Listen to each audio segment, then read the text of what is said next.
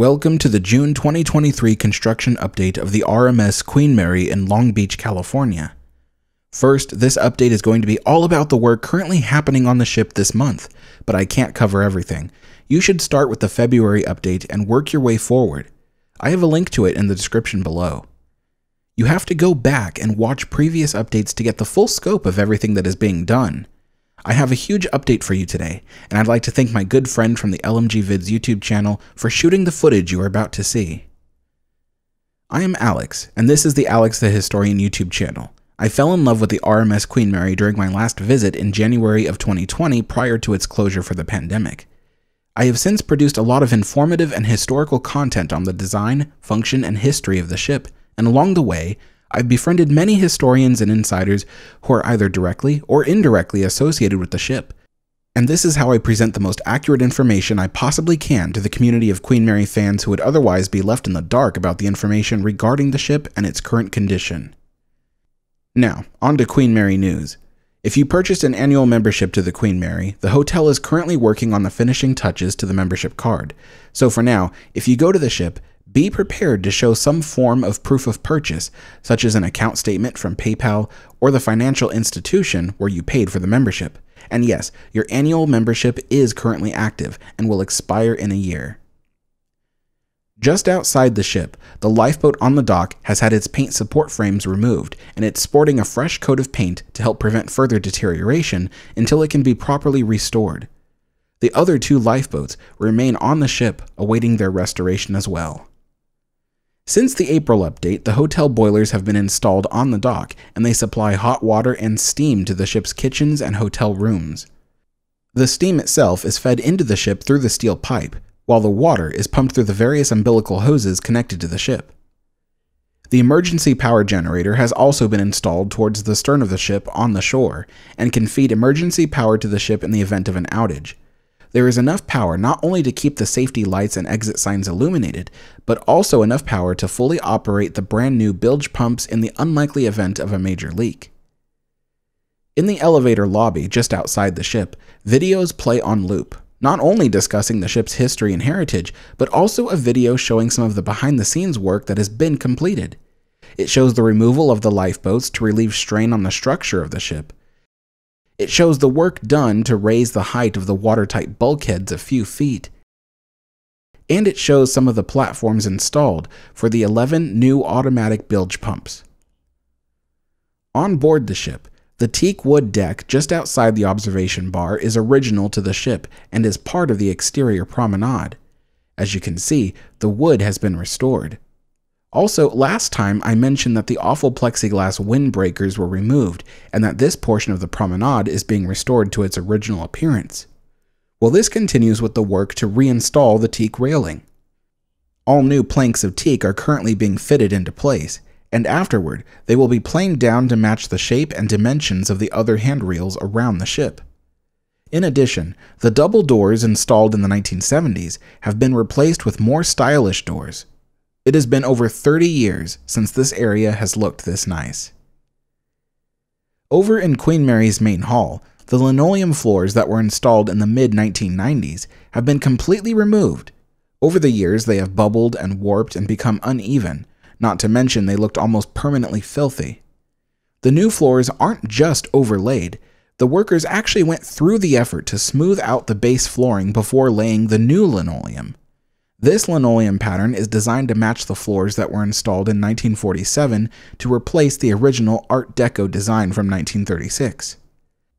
I will admit, it's not a 100% perfect match, but it is incredibly close, and the kind of detail put into Queen Mary's flooring in the main hall is something you don't see much of these days, particularly with linoleum.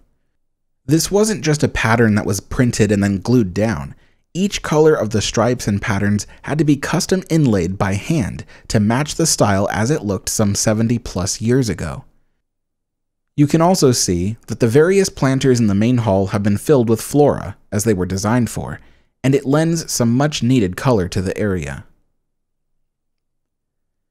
After reviewing lots of footage aboard the ship, it seems that much of the chrome and brass handrails aboard the ship have been properly cleaned and shined.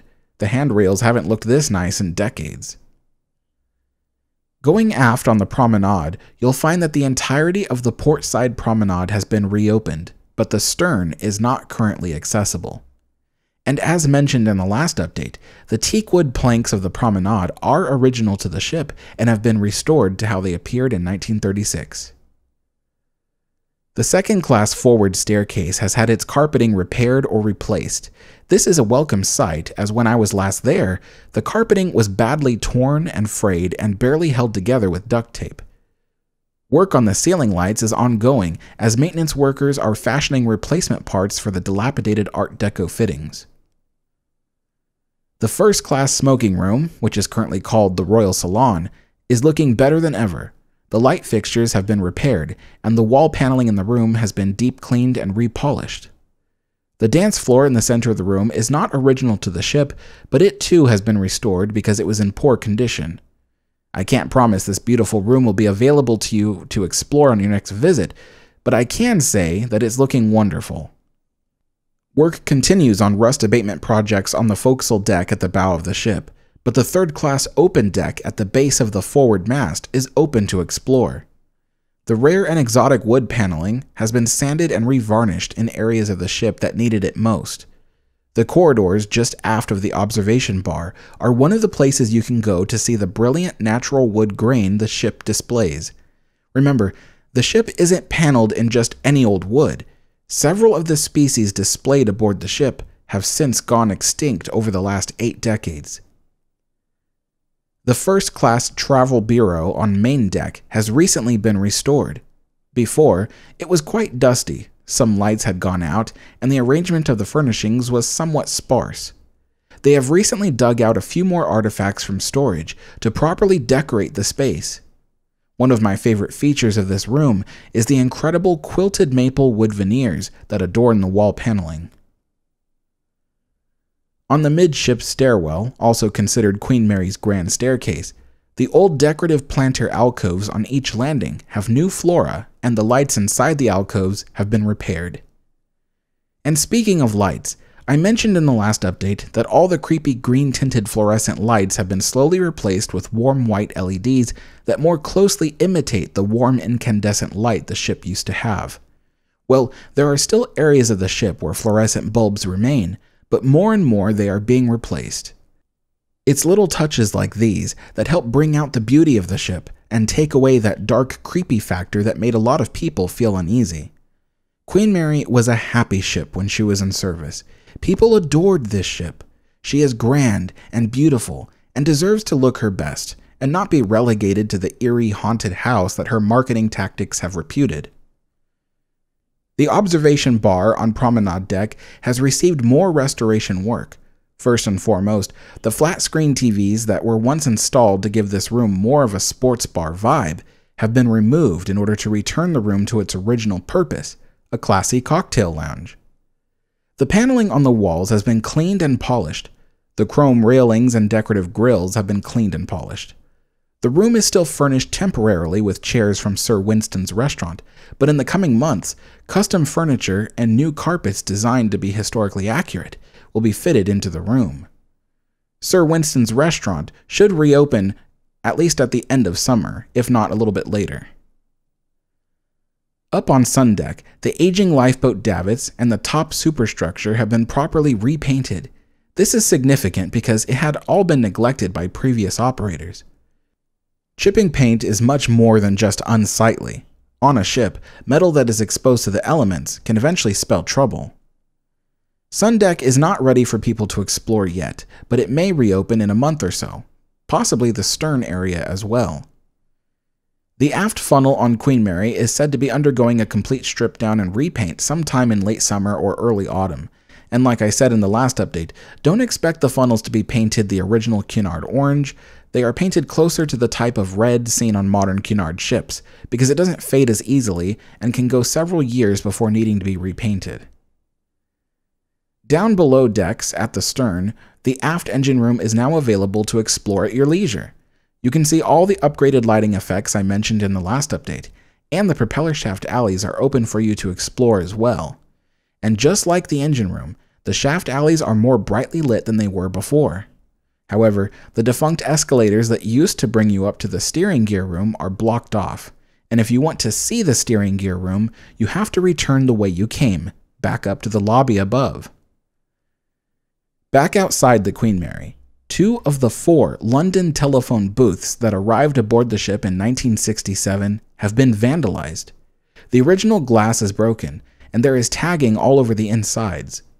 While the 2 booths located near the ship are doing fine, these 2 were previously placed here a few decades ago at what is now the abandoned London Town section of the property.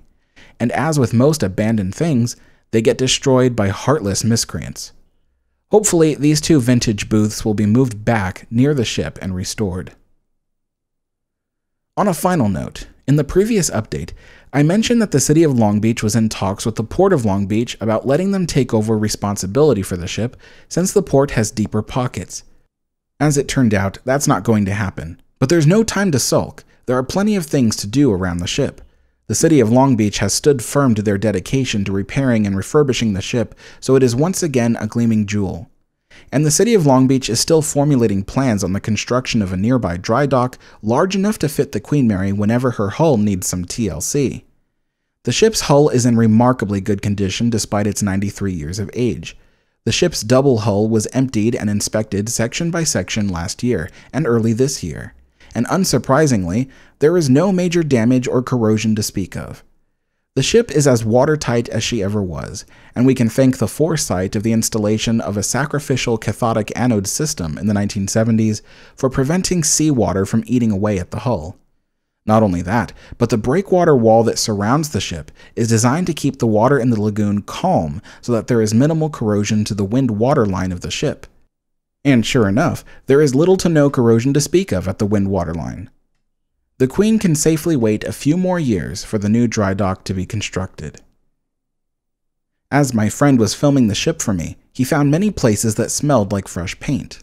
Much of the hotel rooms that aren't yet available are undergoing a refresh to prepare them for use. And many of the closed exhibits and public spaces aboard the ship are currently undergoing various stages of restoration or repair. There's a lot of busy work going on aboard the ship, and we can expect the repair work to continue through the next few years.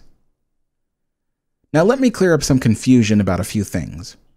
People ask me all the time why don't they just permanently put the ship on land. There's a good reason for that: earthquakes. The ship was not built to withstand the sharp shaking and vibration that happens during an earthquake. She is entirely held together with rivets, and the last thing you want is for earthquakes to be stretching all those rivets loose over the years. Another reason they don't put her on land is that she would be the largest ship to ever be permanently put on land, and she's not designed for that. She is not exactly a solid object. She is a very massive honeycomb structure with a skin of steel plates. But when you get to dimensions as large as the Queen Mary, you can't prevent her from sagging in all the wrong places. She needs to float in water in order to maintain her shape. Obviously, the ship was built to withstand being in dry dock for a few months at a time, but a few months is very different from half a century. People also ask why don't they just build a concrete wall around the ship so her lagoon could become a dry dock whenever they needed it, and the lagoon could be filled with fresh water. Well, that is an okay idea, but why build a dry dock designed for one ship when you could build one that could earn tons of money every year servicing multiple ships besides the Queen Mary? It's just a better idea to build a separate dry dock. With a periodic overhaul and a functioning sacrificial anode system, the seawater really won't be an issue for the Queen Mary. The Queen Mary is actually floating in the harbor, and she can be moved to a nearby dry dock if necessary. All they have to do is remove a rear section of the rock wall behind her and tow her out in the reverse order that she was installed. And lastly, people always ask, when is Queen Mary's swimming pool going to reopen? The thing is that the swimming pool is a very low priority right now. There are other projects around the ship directly related to the safety and longevity of the ship, such as what's going to be an extremely expensive project of rebuilding the promenade side shell and reinforcing the davits, and building replica lifeboats to be put back on the davits. That project is just one of many that take precedence over something like the restoration of the swimming pool. While the ship could definitely benefit from having a pool open to hotel guests, the original pool on our deck is not the right choice for that. Hotel pools in this day and age need to be built to very specific standards, including ADA standards. If you tried to upgrade the original swimming pool to meet those standards, you'd be destroying everything about the pool room that makes it historic and beautiful. We should be advocating for the preservation of the pool room and for the construction of a new pool and swimming area on the dock. Long Beach and Evolution Hospitality, if you're listening, and I know sometimes you are, I know you're looking for ways that the ship could be more profitable without doing something extremely expensive and invasive. I have 3 suggestions based on a single concept. The concept is maintaining the Queen Mary as an ocean liner experience, rather than just an ocean liner exhibit. The experience should allow guests to come to the ship and have the option of pretending they are a passenger, and you can do this with just 3 changes. 1. Always keep the first class main lounge and first class smoking room on promenade deck open for visitors to walk in and relax. These rooms should be furnished with period-appropriate furnishings and be used as lounge areas for visitors. This will go a long way in creating an atmosphere and vibe, particularly if there is regularly scheduled daily afternoon tea and period-appropriate live entertainment available in the main lounge. And whenever there is no live entertainment, there should be period music playing. The smoking room could be used as a comfortable waiting lobby for guided tours, or as an exhibit with Queen Mary artifacts and artwork on display, or both. The reason these public spaces should remain open is because this is what people have come to see. They came for an ocean liner, not a maze of locked doors and dead-end halls. The tours can teach visitors about the details, but at least let the entire promenade deck be the busy central hub aboard the ship. Number 2, offer weekend and weekday experience packages. This is where visitors and hotel guests can pay a flat fee, which includes the price of admission, a tour, a meal, and possibly perhaps multiple meals and scheduled entertainment. This will encourage people to spend a whole day or multiple days aboard the ship, getting a well-rounded passenger experience. People want to escape the world of today and experience something they can't get anywhere else. The Queen Mary is perfect for that role because you can almost forget you live in the 21st century when you are aboard the ship. And 3, marketing. Not just commercials and advertisements, but really take advantage of the abundance of social media influencers. Choose respectable and popular influencers who enjoy engineering, art, travel, exploration, ships, and dressing in vintage clothing. Because these are the people who would love the Queen Mary. Invite them to the ship to film their videos and take their photos. Lure them in with free admission, meal vouchers, and discounted rooms. The right influencers will drum up excitement about the ship, and that will help to promote it. Just don't choose personalities that will vandalize the ship or make light of its history.